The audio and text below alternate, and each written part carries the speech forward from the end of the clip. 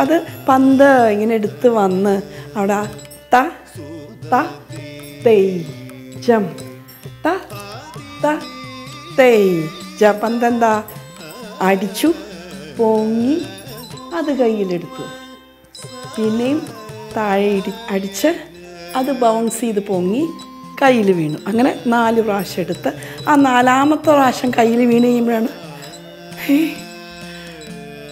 ഇല്ല വേണ്ട എനിക്ക് കൃഷ്ണൻ കൂടെ കൂടെ കടകം ടു സൂചി കൂടെ കളിക്കാൻ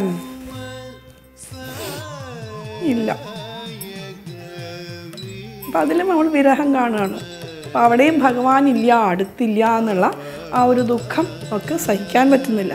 അപ്പോൾ ഇവിടെ ശ്രദ്ധിക്കേണ്ടത് പുതിയ മുദ്ര പന്ത് ചെയ്യുന്നത് കൃഷ്ണൻ കടകം ടു സൂചി കൂടെ കളിക്കാൻ.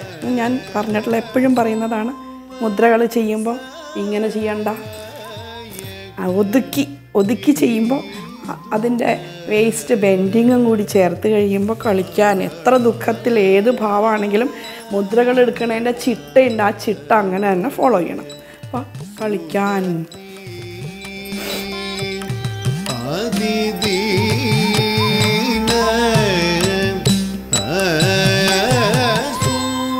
ജം.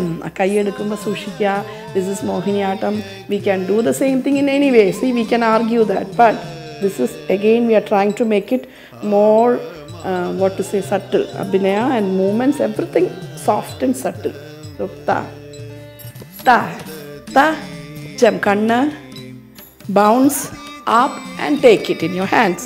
Again, one more time, do that again. Ta, ta, jam. So, bend your body. Again, ta, ta, bend to the other side. Yes.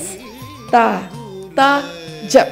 The overall, your body bending, your eyes, everything make it look bigger. It looks like you're doing ta, ta, jump. No, we don't need to do that. It is the soft hands, the body movements make it look bigger. So one more time, try that. Ta, ta, jump. Ta, ta, jump. Ta, ta, jump. And ta, ta, jump. Suddenly.